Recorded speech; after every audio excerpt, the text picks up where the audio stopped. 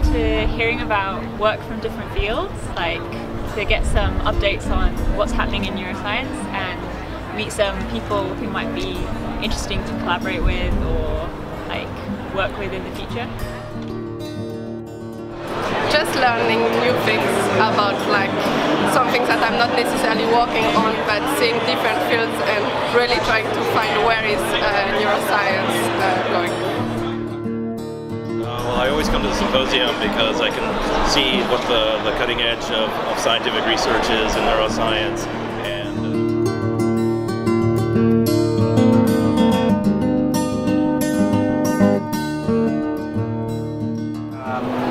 I'm an engineer. I work in telecommunications for many years.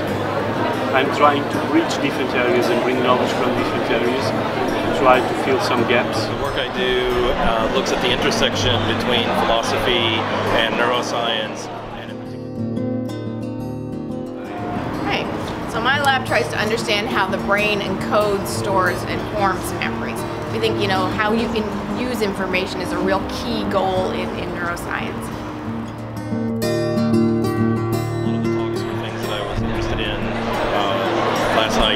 Particularly last night hearing Moser's talk about grid cells, because I was wanting to hear more about how grid cells fit in with our understanding of animal navigation more generally, and I feel like he filled that in, so now I think I understand why you got the Nobel Prize now. Oh, I really like the talk about social interaction and how it's important that not only how a species sends out sounds, but how they hear sounds and fruit fly courtship behavior, and it was just an amazing talk to hear.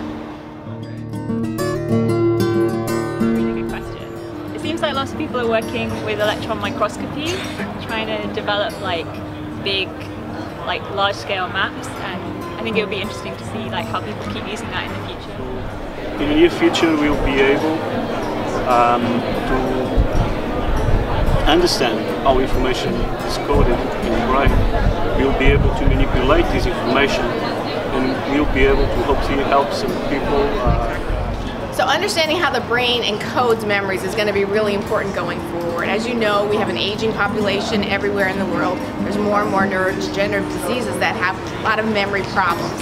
And to understand and to really sort of get some new treatments for these diseases, it's really important to understand how memories are formed, sort of the basic studies, and that way we can apply this very basic knowledge to try and treat human diseases. I don't think we're there yet, but I think that's the real challenge and the real goal of most people doing basic science. Also one because the meeting is kind of not necessarily directed to one specific topic, but like a bit more broad on the whole neuroscience field. I'm amazed by how much I learned in each and every talk.